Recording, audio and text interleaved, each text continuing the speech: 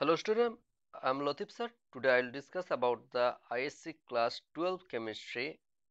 The topic is the solid state. On this topic I have already uploaded two videos, and in the last video I have discussed about calculation of cracking fraction. From the calculation of cracking fraction, I think you understood that in a unit cell how much space are closely packed and how much are vacant. You have to remember no crystal system, no unit cell are there which are 100% closely packed. So, just remember the calculation of packing fraction of primitive or simple unit cell. The packing fraction is 52%. In case of face centered unit cell, the packing fraction is 74%. In case of body centered unit cell, the packing fraction is 68%. So in case of primitive unit cell, the vacant space is just minus from 100 to 100 minus 52. The remaining part is vacant. Similarly, in case of phase 100 unit cell, the fraction is 74. That is 74% in the unit cell are closely packed, and remaining part just minus 100 minus 74. That is 6. That is 26%. 26% are there vacant space. Similarly, in case of body centered unit cell, you can see the packing fraction is 68. So remaining part, that is 32. 32% are vacant space. So from this calculation you understood that no crystals, no unit cell are 100% closely packed. There are some vacant space. Okay. Today I will discuss about close packing in crystals. First, today I will discuss about closed pack in two dimension. So, two dimensional packing of constituent particles. Two dimensional means the arrangement or constituent particles, arrangement of constituent particles or a sphere along two direction, two axes x and y. There are two types of two dimensional close packing. First one is square close packing. Just first see the diagram or drawing. Here you can see that as I marked the central sphere, and it attached with four neighbor sphere, and the four neighbors are are at the corner of a square. You can see I have drawn a square. Okay, so square close packing is, in this close packing each sphere or each particle touches four adjacent sphere, and the center of adjacent sphere are at the corner of a square. That's why this type of arrangement of constituent particles or sphere are called square close packing. Here you can see the each particles are attached with four neighbor particles or four neighbor sphere. That's why coordination number in square close packing is 4. Now one point I have to memorize you the what is coordination number. Coordination number is the number of particles attached with a particular particles, or number of particles or number of sphere. Here the central sphere is attached with four neighbor sphere. That's why coordination number of the center sphere is 4. Here all coordination number of all sphere is 4.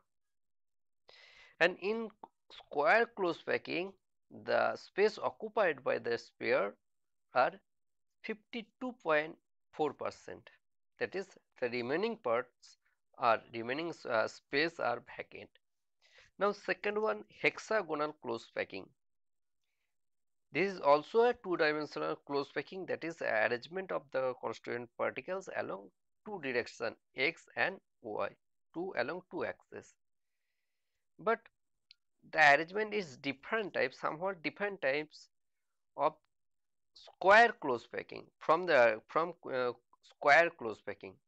Okay, see that drawing, see both drawing.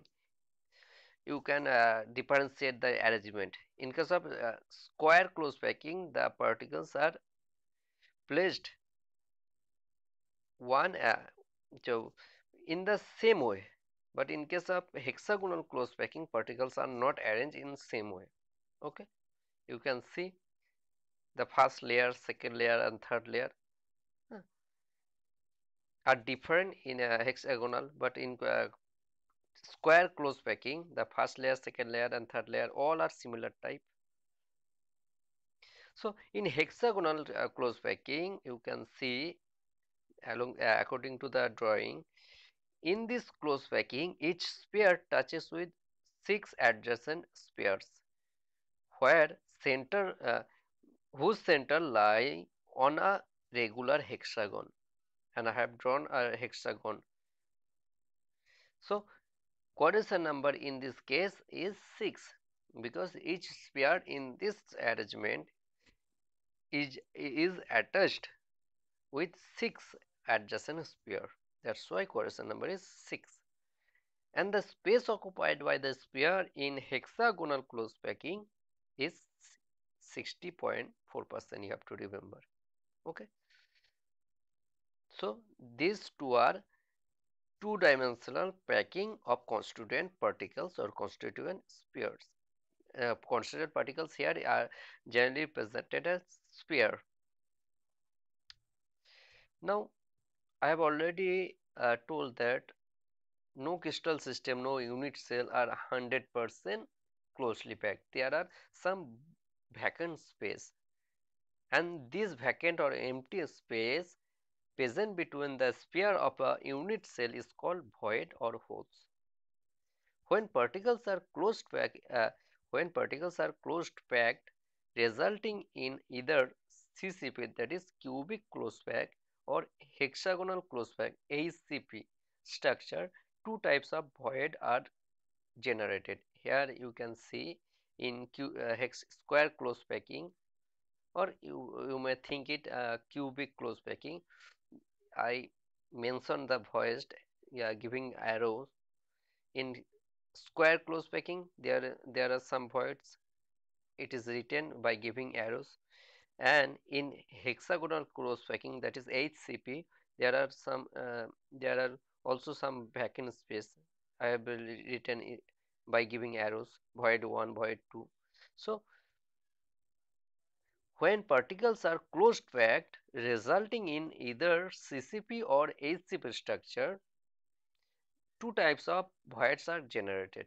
First one is tetrahedral voids. What are these tetrahedral voids?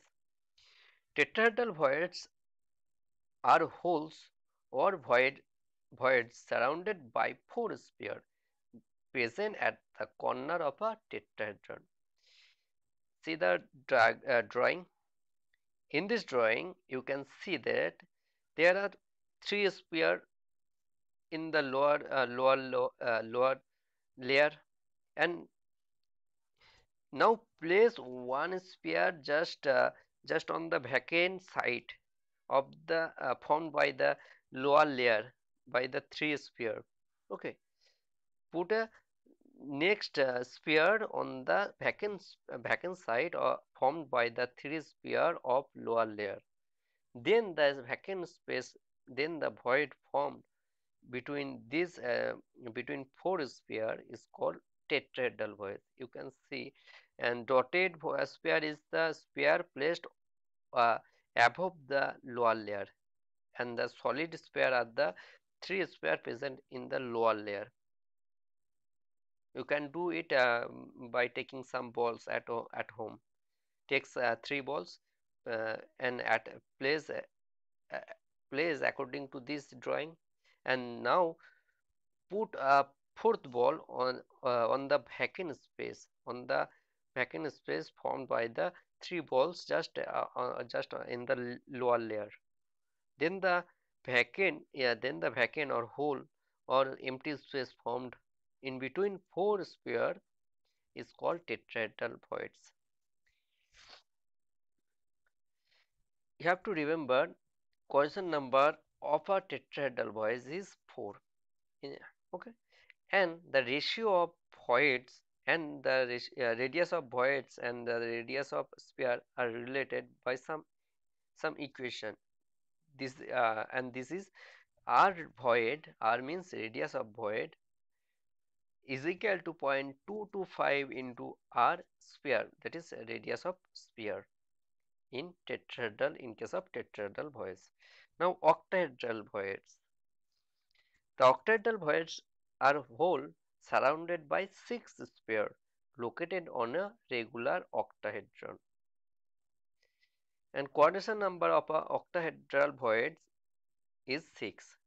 And the diagram is shown. You can see here there are three sphere, three, or you may think that these are balls.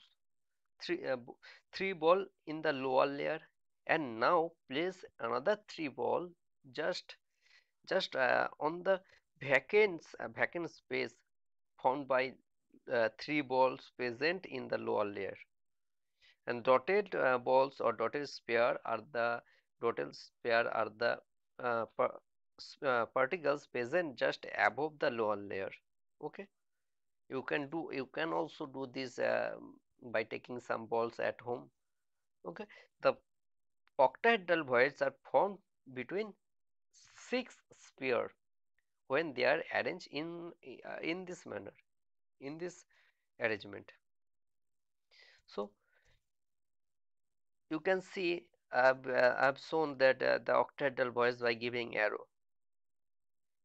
And in case of octahedral voids, the coordination number of octahedral voids is 6, and the ratio of radius of voids to the radius of sphere is r void is equal to 0.414 into r sphere.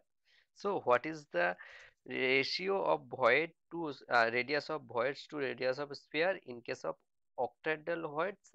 This is 0.414 into radius of void, that is r void is equal to 0.414 into r sphere.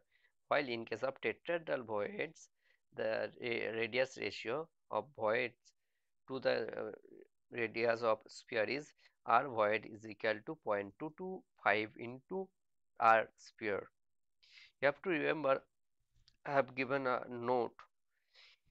In a crystal lattice, there are some two types of voids, tetrahedral voids and octahedral voids, both are present.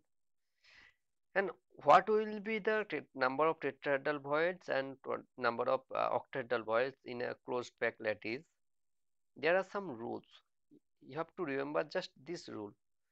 So in a crystal lattice, the number of octahedral voids always is equal to the number of closed pack particles or closed pack sphere. While in case of tetrahedral voids, the number of tetrahedral voids in a crystal lattice is always double of the number of constituent particle closely packed, or that is number of tetrahedral voids in a crystal lattice is equal to 2 into number of close packed particles, while number of octahedral voids equal to number of close packed particles. Now the structure of ionic crystal. The ionic radius ratio of cation and anion play a very important role in giving a clue to the nature of crystal system of ionic substances. What is radius ratio? Radius ratio means in a ionic crystal are formed by ions. That is, there are cations and anions must be present in ionic crystals.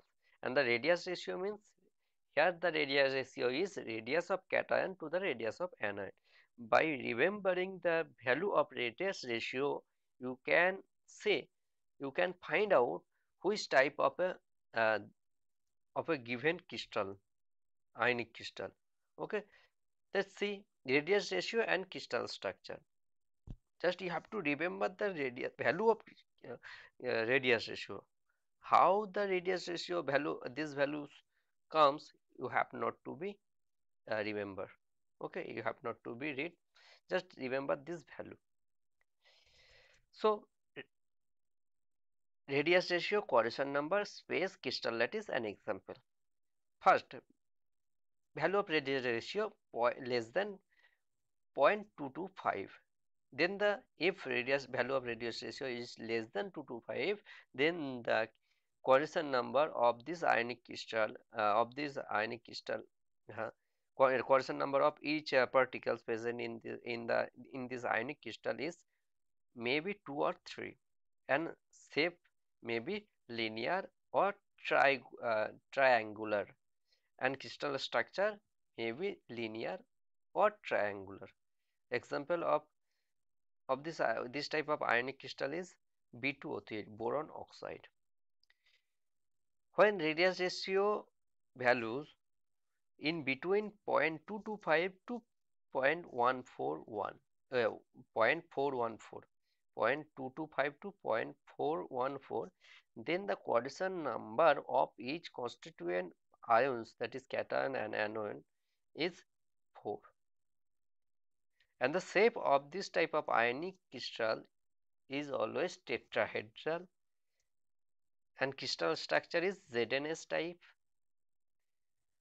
An example of such type of ionic crystal where a radius ratio is lies between 0.225 to 0.414 is copper CuCl, cuprous chloride, cuprous bromide, CuBr, HGS, BAS, etc. Now, value of radius ratio 0.4142, 0.732. Here constant number is 6, and shape is octahedral. Crystal structure is NaCl type. An example is magnesium oxide, NaBr, CaS, KBr, etc. Now radius ratio value is 0.732 or more.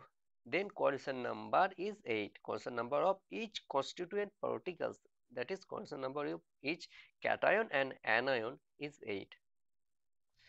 And the shape is cube, and structure of the crystal structure is cesium chloride type. Some other example are CaSi, that is cesium iodide, cesium bromide, CsBr, ammonium bromide, etc. Now ionic crystal may be of two types: AB type, that is NaCl type, AB, A is cation, B is anion, or A to B, that is Na2O, K2O, this type of ionic, or Ab2, or for example MgCl2, CaCl2, this type of ionic crystal. Huh. So ionic crystal may be two types, AB types and A2B or AB2 types.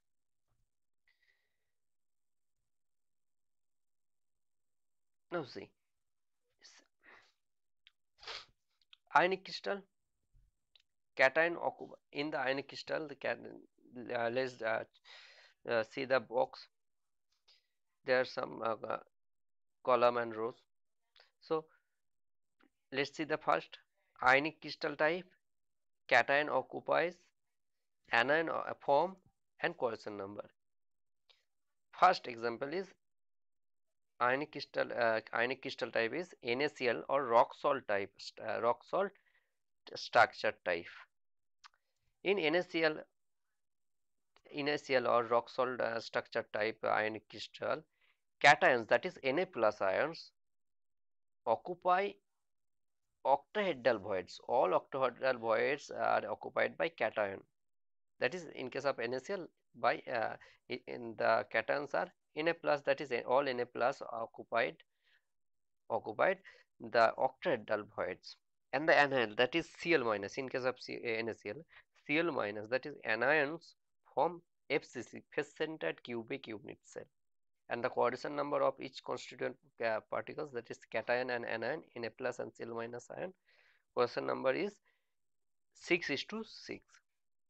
Next one, cesium chloride type crystal, ionic crystal type is cesium chloride type. Here, the cations occupy body center. That is, cation present at the will present at the body center, center of the body of the unit cell, and the anions, that is Cl minus ion, will form a simple cubic unit cell. Cl minus ion forms simple cubic unit cell, and Cs plus will present at the center of the body. Here, constant number of each constituent particle is 8 is to 8. Similarly, in case of Z in a sphalerite structure type, where cations occupy the alternate tetrahedral voids, and anion, that is sulfide S minus S2 minus, form face centered unit cell, that is FCC unit cell. Here, constant number is 4 is to 4. Now, next example, next ionic crystal type is CaF2, that is fluorite structure type. In this case, cation occupy, that is cation means Ca2 plus, a calcium 2 plus, occupies the alternate body center, and the anion, that is F minus, anion form simple cubic unit cell. Here the quotient number ratio is 8 is to 4. And the last one is Na2O, sodium oxide, Na2O type, or antifluorite structure type. In this case, cation, that is Na plus, occupies all tetrahedral site, that is tetrahedral voids, and the anion, that is O minus, O2 minus, forms a face centered unit cell, and quotient number ratio is 4 is to 8. Now see a note on applying pressure on NaCl structure. NaCl structure is 6 is to 6 type, quotient number type structure. NaCl on applying pressure, NaCl structure 6 is to 6 coordination changes into cesium chloride structure, that is 8 is to 8 coordination number, and the reverse of this occur at high temperature, that is above, near about 760 Kelvin temperature. So thank you.